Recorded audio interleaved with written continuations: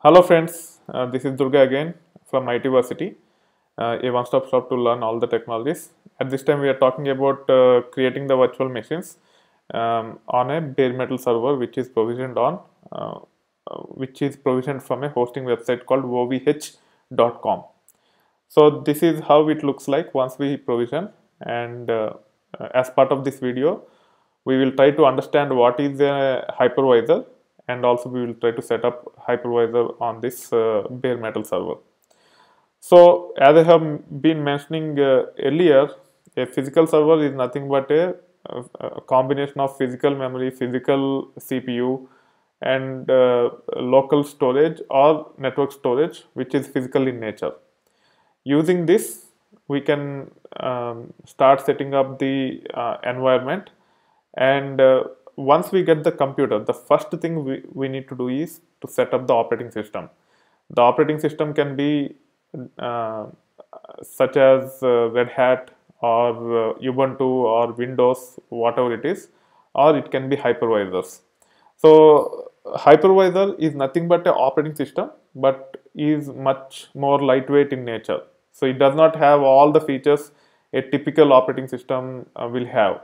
So it will not have the graphical user interface wherein you launch the browser and access the internet. All those features will not be available for this lightweight operating system called hypervisor.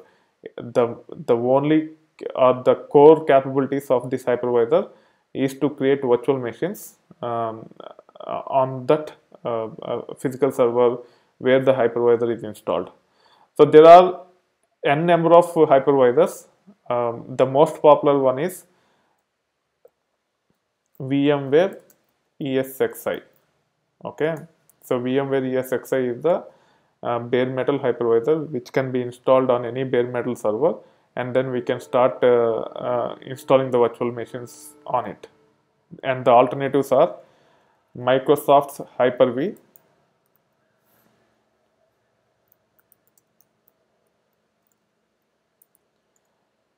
or it is Microsoft hypervisor wherein you can create virtual machines using Hyper-V technology.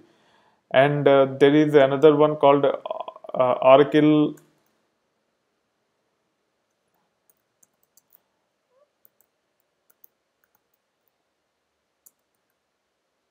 Virtual Manager.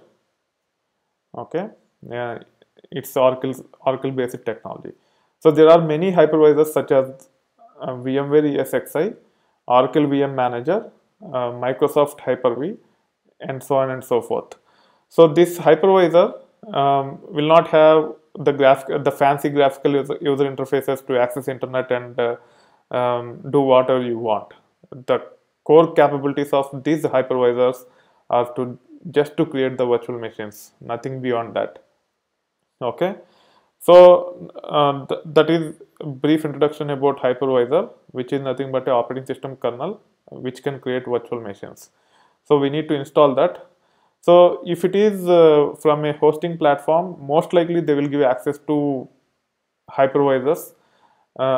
If it is your in-house bare metal server, then you have to download the hypervisor, you have to mount it like a CD, and then you have to boot it, and then hypervisor will be installed. So it's pretty straightforward. There is no complexity involved. It will just install the hypervisor with minimum hardware requirements. So now let us see. So this is the bare metal server. To install hypervisor or any operating system on this bare metal server, you go to the server status once you select the bare metal server. So the way you can come to this is go to ovh.com, and in the ovh.com you have web control panel.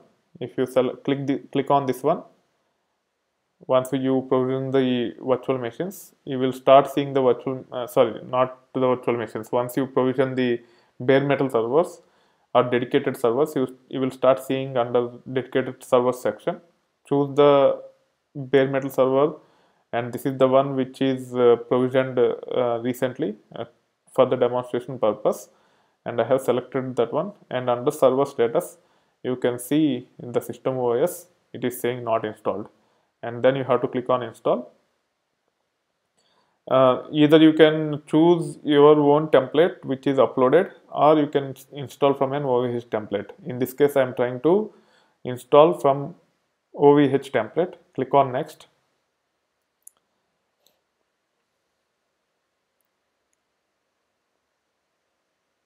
And here, if you look into the type of operating system, there is the basic and ready to use graphical user interface. In basic, you will get the operating system directly, and you can set up the operating system directly. If you want to set up hypervisor, you have to switch to ready to use graphical user interface, and then here you have several of the hypervisors which are available for free from OVH. Okay, on top of hypervisors, there are others also. So Citrix Xen server is a hypervisor, and other hypervisors which are available are VMware esxi.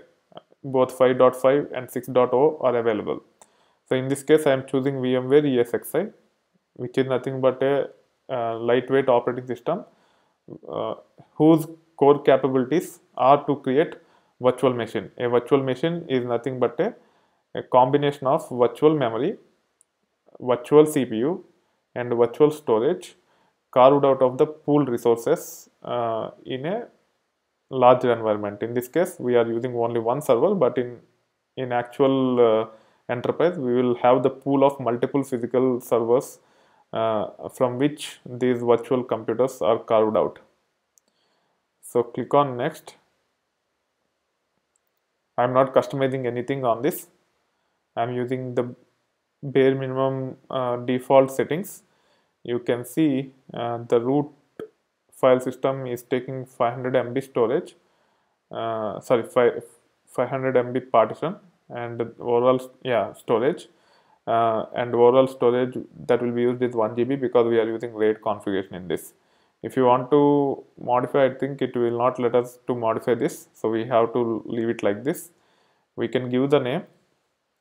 So demo.itversity, that is the name of my my esxi in this case, and then click on confirm, and then it will start the installation. The installation will take some time, and once the installation is done, I can minimize. You can go to this one, and it will show like this. Okay, it will switch to reinstall once the installation is done. As the installation is going on, it will say the installation process. At any point in time, you can click on this to see the progress, and it will take some time to finish the setup process. Once the setup process is done, we will review few things such as the ESX command line interface, ESX CLI, and also we will try to log into the operating system which is ESXi hypervisor, and we will try to see what is there and what is not there, and what can be done and what cannot be done. And also we will see how to connect to this connect to it using SSH based commands, and then we will also see how to access the ESXi web console, and also we will see vSphere client to access the ESXi host, and then we will see how to create virtual machines out of that. It takes series of videos to cover all the topics which I have explained. And as while creating the virtual machines, we will also create something called virtual router, so that we don't need to have public IPs for each of our virtual machine. Instead, we will be using the private IPs and private networking as much as possible to minimize the cost of having the public IPs, which I will explain as we proceed. That being said, I hope you are enjoying the content on the channel. If you like this video, please click on the like button. If you want to provide the feedback, please use the comment section of the video. If you want to discuss further about on all these topics, please subscribe to my channel and stay tuned. I am trying to create a common discussion platform wherein people can discuss on all these technologies which are being covered as part of our platform. That being said, thank you. Bye.